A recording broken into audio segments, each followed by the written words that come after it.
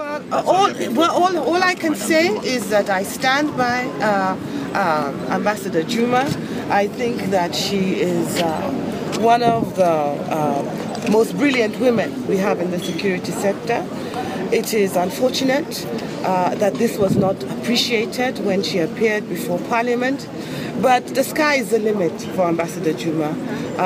She has worked with me in the Ministry of Defence, and I know that she can work in any place, anywhere in government. And I think that if she does not continue to serve us as a stellar civil servant, we will be much the poorer.